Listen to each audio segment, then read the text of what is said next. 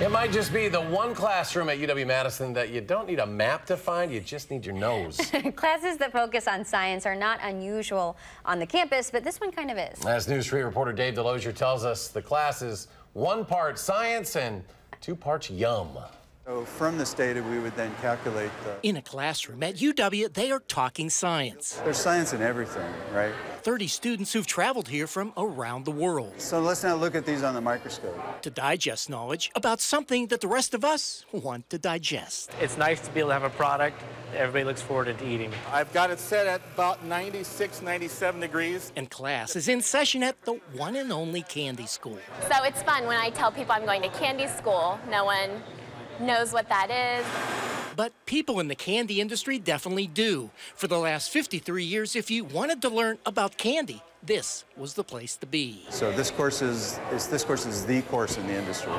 Which is why candy makers like Jason Glade are here. He's been making candy for his family-owned business in Utah for 20 years. I probably learned more in this 2 weeks than I have in the 20 years I've been making candy. But let me kind of go through the principles of it. Right? 2 weeks where they learn what separates candy from really good candy. I think what we do here is try and develop some of the science in people that may have just know what to do but don't really understand why they do what they do. Or how to take something as good as chocolate. So we have sugar wafers, we have pretzels.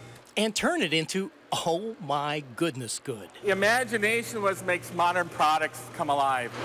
At the end of the day, this is about science and business, but remember what they're making here. See, candy can be fun. And there aren't many science classes where you can eat your work. It's a sweet job to be able to go home and eat your homework. At UW Madison, this is Dave Delosier. Any questions? WISC News 3. Where's our candy? You and I don't like candy, so we wouldn't want to take that I class. guess Not we at all. wouldn't want to do Boy, that. that looks good anyway. though. Looks good.